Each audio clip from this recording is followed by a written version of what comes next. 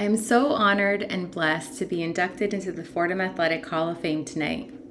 I still remember coming to practice for the first time in 2010 on crutches a week or two after surgery to fix an unfortunately timed ACL tear.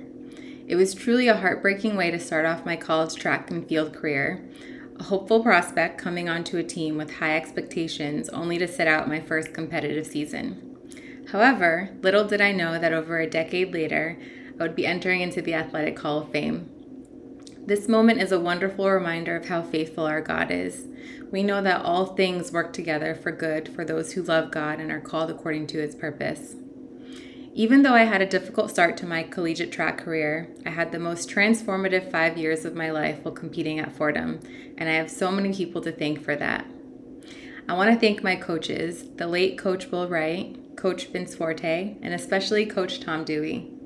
Thank you, coaches, for giving me an opportunity, for pushing me to try events out of my comfort zone, and for training me so that I could perform at the highest levels. I'm celebrating today because of your leadership and guidance.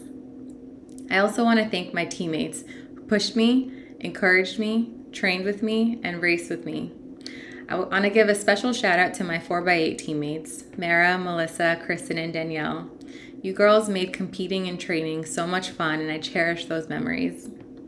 I want to thank my family who has loved and supported me throughout my athletic career. I'm so blessed and grateful to have a family that has made so many sacrifices to afford me the opportunity to enjoy this moment today. And last but not least, I want to thank God, who never left me and gave me the resilience and strength to turn a rough start into a strong finish. Thank you.